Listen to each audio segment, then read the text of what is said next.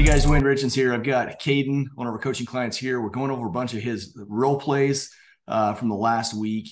Mind you, we're knocking in crazy cold weather, so it's not the best situation for door knocking. Caden, how much snow do you have up in Logan right now? I mean, depending on the area, but on average, probably about 3 feet. 3 feet of snow, you guys. And this guy's out pounding the pavement and still making stuff happen. The last role play we just went through, and I'm going to do it again so you guys can catch it online here, of what he's saying. He's doing the right things. He's picking up the pitch. He's been in coaching a couple weeks. He's got some great stuff that he's starting to say. There's just some minor details we're going to tweak. And we're going to go through 2 or 3 of these role plays and just kind of help him tweak some of that. So listen to this first one. How's it going? Good. How are you doing? Good. Hey, my name is Caden with Achievement Realty. Did your neighbor tell you I was going to stop by today? No. The main reason I'm out here is because the real estate market has changed so much, the past 3 to 4 years. Not a lot of people know what's going to happen with it. Have you guys considered buying or selling any real estate? Not recently. No. So right there, I corrected him a little bit because he said any real estate. So he's making it very general in the fact that we want to hone that into, have you considered buying or selling a home? And the main reason you want to do that is you want to make sure it becomes personal at that point. If you're saying any real estate, it could be any real estate across, investing or, thinking about buying a second home or helping somebody else to buy a home, their mom, their aunt. Make it personal. And that's just a small tweak. We'll keep going. Is this your forever home? Probably not. Can you get to the point? It's a little bit cold.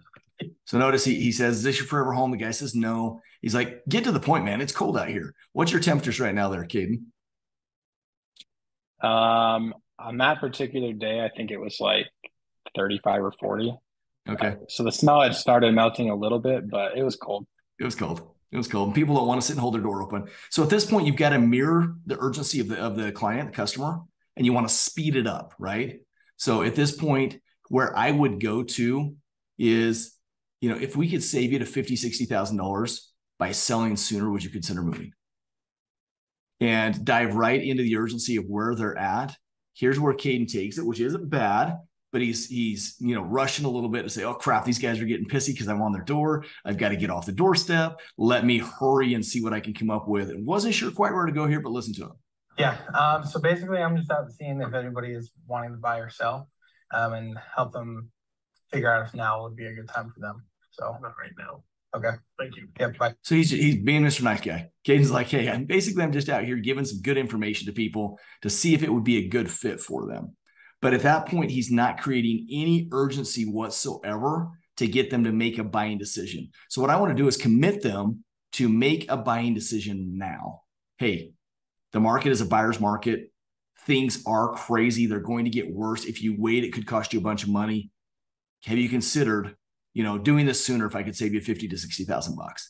If they say no at that point, then I'm out, right? But if they say yes, hey, let me step inside really quick so I'm not letting all the cold air in, and let me show you how to do this real quick. And that's basically where I take it. Okay. Let me dive into another one.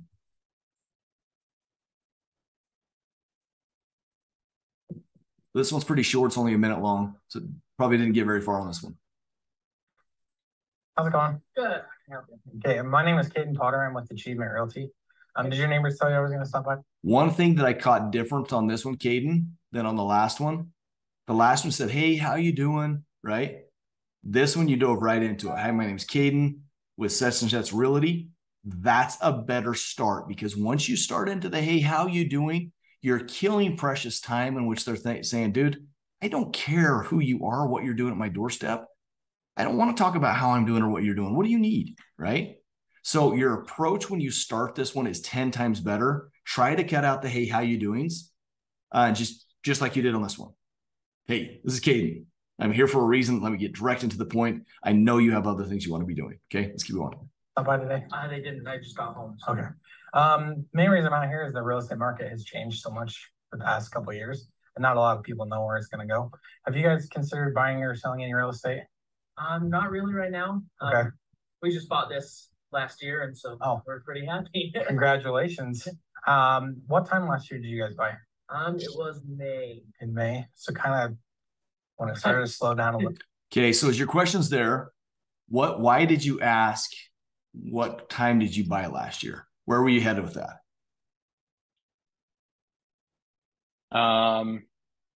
It was honestly probably just a filler question. Okay. I didn't really know where to go after that objection. That's a hard one because they just bought, right? Right. Yep. So what do you need to figure out if you're going to be able to sell them a house? Where are you going to go with that in order to gain any traction or ground? The forever home question? Not quite, because they've only been in a year, but you're on the right path. We need to know a timeline. How long do you guys plan on being in this house before making a transition? Or is this your forever home? Notice how I'm tying those two together? Because if they say 3 years, why 3 years? Right. And then you're going to fall right back to the same timelines as before. How much equity do you have in your house? I know you bought it a year ago, but I know you've got a bunch of equity in there. How much did you buy it around this price point? That's going to be my next question.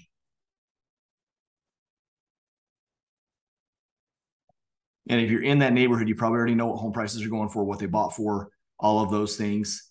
And then you can say, hey, with the equity you've got, if I can help you get into that next place sooner and save 50 to 60,000 bucks, would you consider it? Because right now, once you've gotten to this point, it's like, oh, I just bought. You're like, oh, when did you buy? And he's like, oh, I bought in this time. And really, you're just backing yourself into, great, I'll talk to you later. Have a great day, right? So the other questions are going to guide you through a process in which you can gather critical information to find out, is this even a possibility? Do they need to be there for 6 years? Do they need to be there for 8 years? They've got kids that need to go through school. What is it? Because most people, are you knocking townhomes, condos, houses? Yeah, townhomes. Townhomes. So chances are they're not going to be there that long. Even if they just bought a year ago, the average is 2 to 3 years. So if you could have found that time frame out and got them into a house sooner, and that might be your question is, hey, how long will you guys stay in this before you end up getting into a house, or you plan on being here for a long time? Because most people aren't going to stay into a house or in a townhome very long. Okay, let's keep going, see where you go. A little bit. Yeah, right when things started to slow down. So cool. Is this something that you guys are going to stay in forever, or? Not forever, but at least with Caden, you went there. You just went there too late. You got me? So you went there. Good job. Dude, that's exactly where you should go. And you were just asking a filler question to try to figure out, get your bearings and get your traction. And that's just going to come with more experience as you gather in there. So you went there. Is this your forever home, right? Let's see what he says. For the next few years while we're both in school. So Gotcha. Would you care to have like market updates? Okay. You went for a close on market updates that is the common thing real estate agents do. Hey, yep. Can I close you on putting you in my database? Or hey, can I close you by giving you updates? He just told you that yeah, this isn't his forever home. They plan on moving in 2 to 3 years. What's the real estate market going to be like in 2 to 3 years? Do they know? No, right? So honestly, we're doing a disservice to them by not helping them understand what the market's going to do, what potentially could happen, and how they could be outpriced out of the market. Right? So they bought right as the prices started to drop a little bit. But if we could help them sell and get into that next house, right now, what are new construction homes doing? They're going down. They're dropping like crazy. Why? Yeah. Probably because of interest rates, trying to get more people to buy them. I don't know. Inventory. You're right. And that has to do with interest rates because interest rates are high. There's tons of leftover inventory. So builders are doing whatever they can to get rid of stuff. And they've got a ton more margins in it than a regular single family home does, right? They've got $200 to $300 in there they can play with to get these things sold, especially if they've got a bunch of inventory. Now tell me, on a townhome market, how many more buyers are there for a townhome than a new single family home? Quite a bit. A ton. So could we offload this house and help him make some money and then still get him into another house of what he wants to get into in 3 years at a way better rate. Right? Yeah. And Kate, you know this stuff, right? So that's where you've got to go. You've got to take him to that point where you're going, hey, what do you think the market's going to do over the next couple of years? Now, I'm firm that I can save you a bunch of money. Would you consider doing it sooner if we could save you a ton of money? And you can throw out whatever number you want. But in new construction right now, I guarantee you could save him $70,000 with upgrades and all kinds of other stuff to get them to buy right now in a home market rather than townhome market. And worst case scenario, could they rent that townhome out all day long? Easy. And make their payments, right? See how we didn't discuss any of that stuff? You went to close him on, hey, let me get you market updates and we'll just stay in touch. You can't get business by doing market updates. We want now business. We don't want future business. So you've got to essentially try to get now business every time. And Caden, you're super nice, dude. I mean, your pitch on all this stuff is phenomenal, but you're being the brother in the neighborhood, right? And that's not a bad thing. It's just not anything that creates urgency. So by doing that, you're going to become the guy that sells 3 to 4 homes a year, because you're going to get people that reach out to you if they remember you in 2 years, if you stay in touch, if you contact. But if you can convince every person you talk to at the door that right now is the best time to transact in real estate, and you help them sell real estate, they build a bond with you, then they refer their neighbors, they refer their cousins. That's where you're going to build your business. It's not going to be off of the, yeah, let's just see how it goes and see what happens, right? Let's see how you finish here. Every so often, is that something you'd be interested in? Not right now. Okay. Where we're not looking to sell for the next while. Just, Okay. Perfect. Well, I appreciate your time. Yeah. Thank you. Customer super, super nice, right? Gave you all day long. You easily could have went into transitions like that with them. Just saying, hey, yeah, I can do this and I can do this and I can do this for you. Let me teach you about this. What do you think is going to happen if the rates drop? How many multiple offers are you going to get? You could walk them through so many scenarios. Can you see the pattern on these two? You're not getting to where you're coaching and getting more, not necessarily aggressive, because we don't get aggressive. We're just being informative and engaging. Right? Let's listen to one more and we'll wrap it up. How's it going? Good. Hey, my name is Caden Potter. I'm with Achievement Realty. Did your neighbors tell you I was going to stop by today?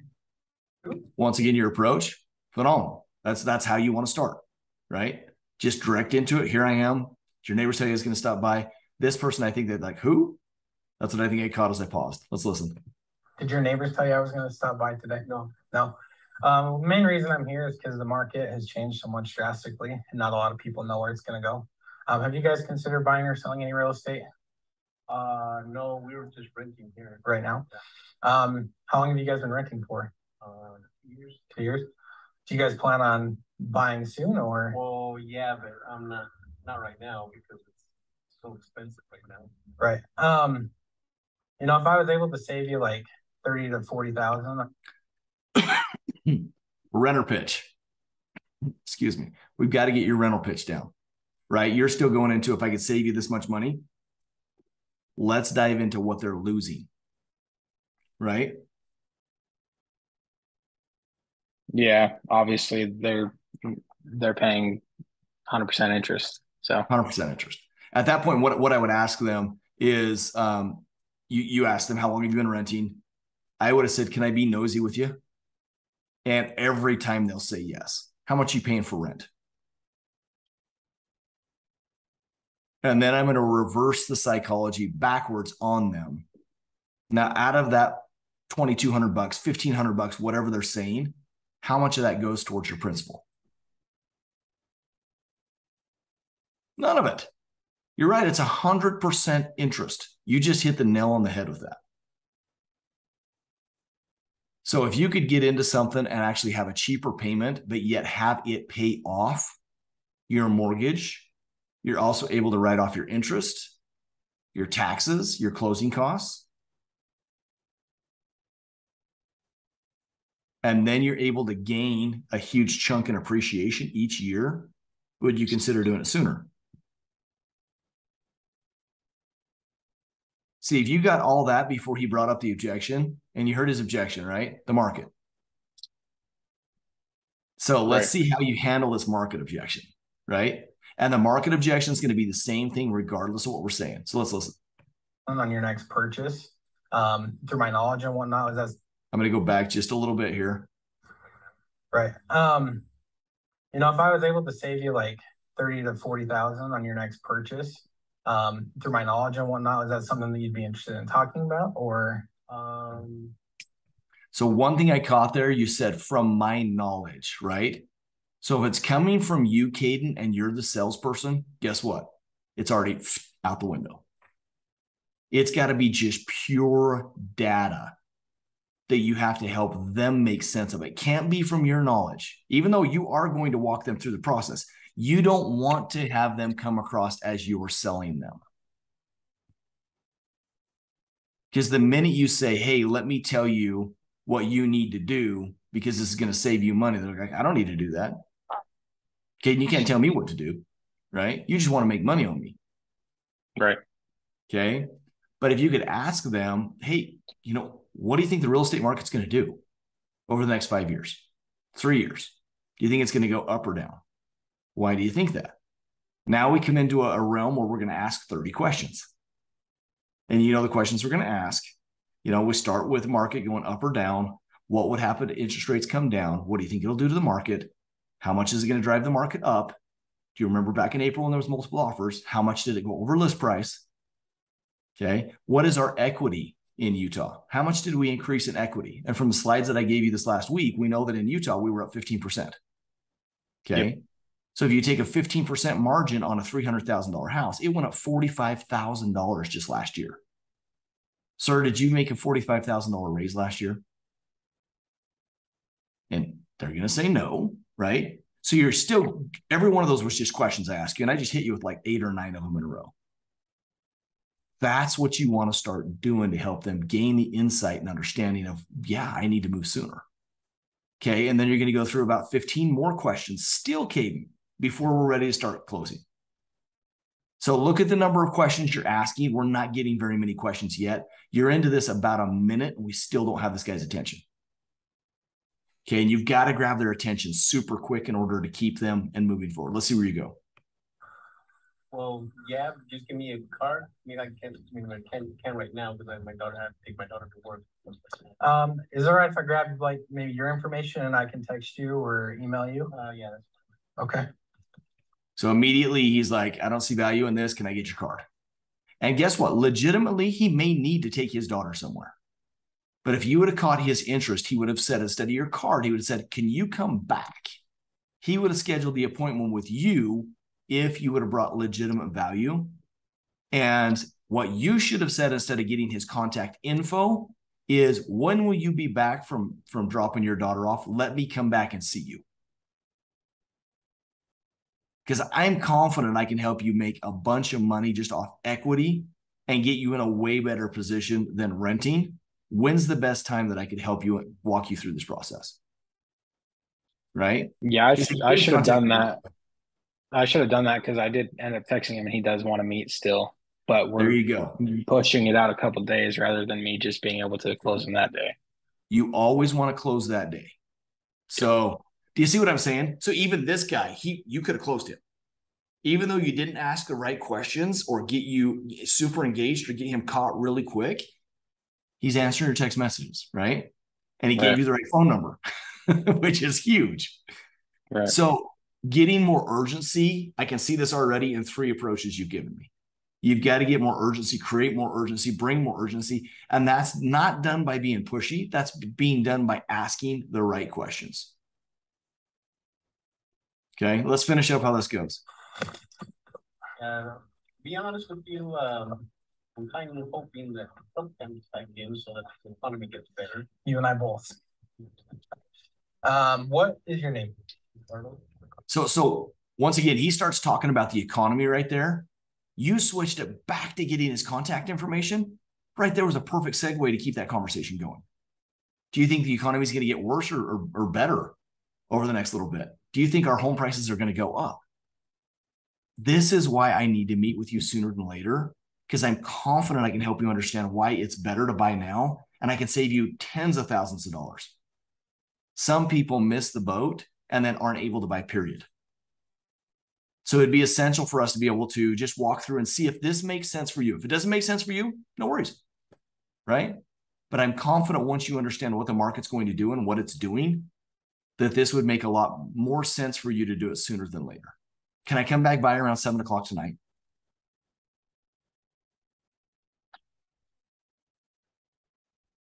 But once again, that makes sense. Dude, you're just being too nice. You're being too nice in the fact that you're being, and it's not that you're being too nice, because I love your nice personality. People love the nice personality. You're just not being assumptive in the sell. You're being very passive. And if you're very passive, you're going to miss a ton of deals, right? And I'm not saying to be aggressive. Remember that. That doesn't mean be aggressive. It means get in front of people and educate and help them understand why. Because that's honestly, Caden, that's your fiduciary duty, is to help them understand why it's important for them to buy now. You're putting them in a better position than buying right now than renting. You're putting them in a better position to buy every day of the week, no matter what the market is, rather than renting. Okay, let's see where you finish up. Ricardo. What's your last name? Ornelas, O-R-N. So then you're just gathering phone number and all that. I won't keep that recorded since I was going to throw that on YouTube. But needless to say, can you see what I'm saying through those 3 role plays where we're at? And what we need to change a little bit in order to get a little bit further down the pipe? So I'd say to do, brother. I mean, you're doing the right things. We just need to get a little bit more aggressive. You need to ask a lot more questions that cause them to think and to tell you the answers you want. I think out of all the questions you've asked so far, I don't know how many of those you knew the answer to already that was going to take you from step 1 to step 2 to step 3 to step 4, right? And that's what we've got to do, is get a process built in your mind, a flow of, I'm going to ask this question, then I'm going to ask this question, then I'm going to ask this question, and walk them through a series of questions that's going to cause them to go, Caden, this makes sense. When can you show me a house? That's basically, and you've got to have that in your mind right before you even start, the first approach, because people are robotic. They're going to say the same things over and over and over again. And what's crazy is you're still going to pick up a deal. If you go back and meet with him and do the steps that I'm telling you to do right now, you'll close him. That's a done deal. Okay. We'll link him up with a lender and get him under contract. That'll be a quick one. It's just a matter of asking him the right questions when you go back. When you go back to that listing appointment, record it and let's go over it, because you should be able to close this guy. This is an easy deal. I can tell you right now that that's an easy deal. Okay.